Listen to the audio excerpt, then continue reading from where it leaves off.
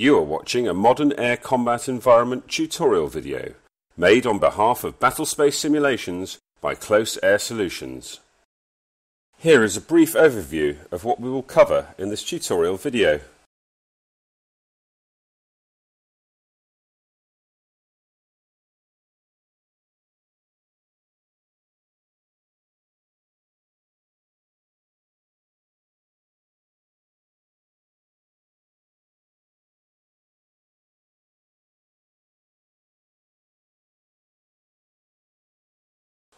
The mission area in MACE is capable of changing what is displayed from a range of maps at different scales to various forms of satellite and photographic imagery. Although the mission area is a 2D projection, it represents a 3D environment, so as well as containing map and imagery data, it also contains elevation information about the terrain and the entities in the environment. The way the map changes we will discuss in a moment.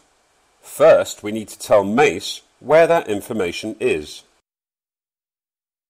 This should be a one-off process when you set up MACE, but you may need to repeat elements of it if you acquire new mapping, imagery or elevation data. You tell MACE where the data is in the System Settings window, which can be found under the View ribbon, System Settings. This opens the System Setting window, which contains many tabs. We will discuss some of the other settings in other tutorials, but for now we will concentrate on the Data Paths tab. This tab contains a number of blue buttons down the left-hand side that each refer out to different types of data that MACE can accept: map data, imagery data, vector map data, elevation data, and elevation types. When you install MACE, we recommend that you make a folder containing maps, imagery, and elevation data, split into subfolders, so that you have all of your MACE mission data in an easy-to-find place. First, we will look at the map data. To do this, we click the CADRG Map Data button on the left-hand side. The window to the right is split into two areas, top and bottom. The top area shows the directory that MACE is looking at for the map data. The bottom shows what MACE found in that directory, and any of the subdirectories contained within it. MACE supports CADRG, which is Compressed Arc Digitalized Raster Graphic Data, available from the NGA. There are two formats of the CADRG data supported by MACE: Native Falcon View map data and Mil-Spec CADRG data. If you have Falcon View 4.0 or newer installed, MACE will automatically find your map data, so you won't need to specify where it is. So once you know where your map data is, click the Add Directory button. Select the directory where your maps are and click OK. MACE should then populate the bottom window of the directory search results with all the valid map files. Next comes the imagery. MACE will automatically recognize and index for fast retrieval, including GeoTIFF, JPEG 2000, ECW, LizardTech, Mr. SID, and Pixel Store data. It is exactly the same process as for the maps, except this time we click on the high-res imagery data on the left-hand side. Then add the directory that contains your imagery data. The process is the same for elevation data. MACE can load DTED data. However, if you're using VSRG, known as Versig, as your image generator, you need to use the elevation data from the Versig database. So you need to point it at the Versig terrain folder. For a normal install, this would be in the MetaVR Versig 5 terrain folder. There is an extra step that comes with the elevation data. Unlike the map and imagery data, the elevation data does not change automatically dependent on the zoom level. You must specify which elevation data MACE is to use in order of priority. That is to say, if your priority 1 data is not available because you're outside the coverage area, MACE will then use the next type of data available in the list. To tell MACE the order of priority, you click the Elevation Types button on the left-hand side. You will see all of the elevation types listed that MACE has found from our last step. You can change the priority by clicking on the data set and clicking the Move Up and Move Down buttons on the right-hand side. Up gives it higher priority. If you're using an image generator such as Versig or VBSIG, you'll want to put that data source at the top of the list. If you don't do this, the elevation data may not match the surface of the terrain in your image generator, and you may see unusual behavior from entities thinking that ground level is somewhere other than it is displayed in the image generator. You can see what elevation data is being used by hovering the cursor over the mission area and looking at the bottom status bar. If your elevation data shows up as red, it is an indication to you that this is not your top choice in the priority list. Where it shows ELEV, or ELEV, it will show the elevation of the cursor, and on the right of it, in brackets, the source of the data. So here, we see the source is Versig terrain tiles, and the accuracy is to 90 meters. Also, you can see the location of the cursor at any time. You can change the coordinate type by pressing the Control button and F. You do this repeatedly to cycle through the available coordinate types.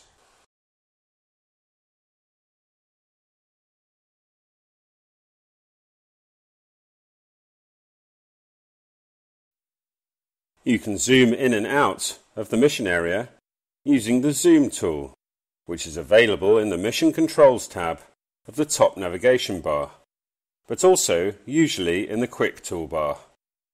To use it, click the tool and drag a rectangle over the mission area from top left to bottom right, containing the area you wish to zoom in on. MACE will zoom in on that area. Your map will do one of two things: either remain the same and zoom in, making the writing bigger on your map, or it may change scale, and it may change to imagery if you have zoomed in close enough. This preference is changed within the Map Options menu.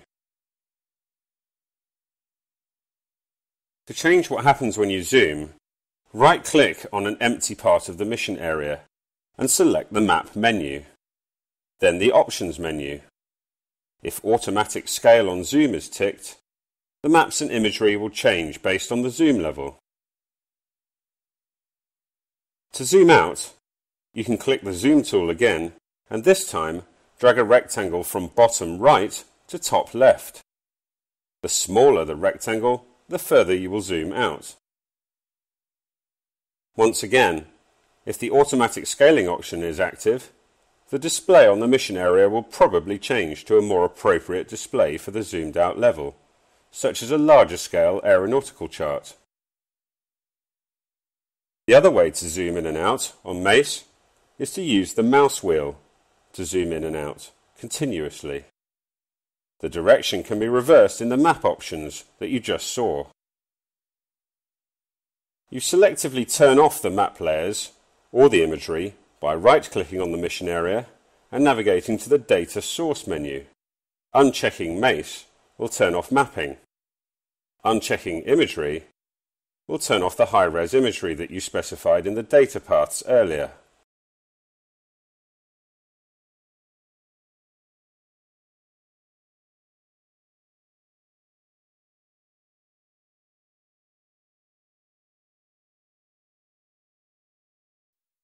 The mission area can be made to centre on various things, such as an area that encompasses all areas in the mission, or perhaps a single entity of interest.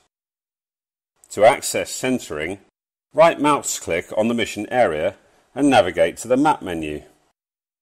To centre the map on the location you just clicked, click Centre here. A shortcut to doing this is to simply double left click on the mission area and the map will centre to that point. There are two types of centering. They are centre on current AC, which means whatever platform you've selected, and centre on the mission area. Centre on the mission area will ensure the map is centred and scaled to include all active entities in the mission. You will see everything. Centre on the current AC will track the current entity you have selected. The quickest way to turn either of these off is to double-click the mission area with the left mouse button. The Centre On functions are also available from the View tab on the top navigation ribbon. In addition to those functions, there is a Centre On Ownership button. If you press this, it will centre onto whatever platform you have attached the ownership visual to. The ownership visual is attached using the top lock icon in the View tab. If you click on a platform and then click that icon, the platform will be designated as the ownership. That means that any joysticks you've attached will be controlling that platform. The view of the image generator for that platform will remain latched, whatever other entities you click on from now on. You can easily tell which platform is top locked because in the top right hand corner of the platform icon on the mission area will be a small black circle. This will remain always whether the platform is selected or not. You can select and centre on a platform using the bottom status bar too. All the platforms in the mission are listed in the drop-down to the right-hand side in alphabetical order. Select the one you want and press the crosshair icon to the right of the list to centre on the selected platform. If there are many platforms in your mission, you may wish to designate some as favourites. This is done by right-clicking on the platform to bring up the Platform Properties box, and then click on the checkbox next to Preferred Platform. More on platform properties in a later tutorial.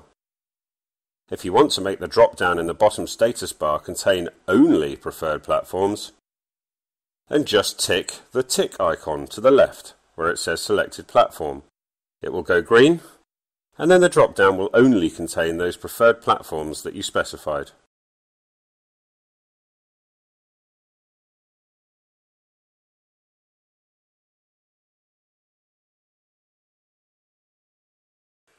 There are a number of other tools that can be used on the mission area. They are found in the Mission Controls tab. Here you will recognise the Zoom tool, and you can use that in the normal way, or just use your mouse scroll wheel. The tool next to it is the Pan tool. Now you can normally pan the map just by holding down the left mouse button on the mission area and dragging. But in cluttered areas it could be difficult to find a clear piece of map or image to click on to get the panning going. You could end up selecting an entity instead. In this case, you could use the Pan tool.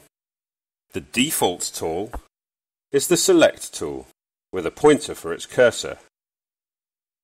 If you ever want to cancel a mission tool or an add function, you can just press the right mouse button anywhere on a clear part of the mission area, and that will return you to the Select tool default. The Range and Bearing tool is a useful tool, especially when conducting fires or JTAC training. To use it, select the tool. Although it is not red, when selected it is in fact a toggle on or off type button initially, so if you want to cancel out of it, just remember, right-click anywhere on the map area. Click once on the map for the point that you wish to measure the range and bearing from. You will then get a red line. That will show you a dynamic readout of the range and bearing of that point in both metric and imperial units. The bearing is measured in both true and magnetic, in degrees and mils. If you left-click again, the line will become static and the information will remain on the screen.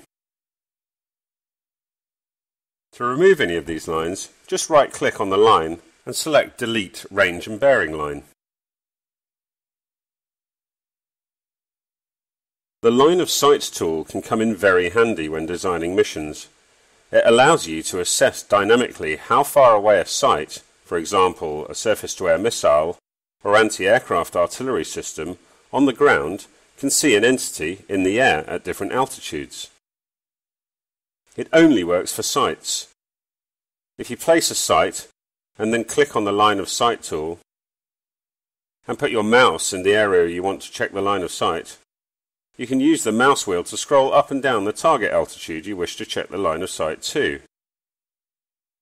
You'll get one of three indications. If the line and the number are black, then there is no line of sight to the entity at that selected altitude.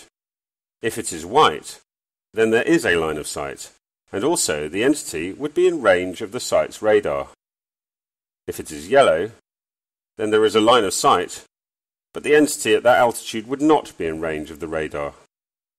To turn off the line of sight tool, either click the line of sight icon or right mouse click anywhere on the mission area, as with all the mission tools. Here is the summary of what we covered in this tutorial video.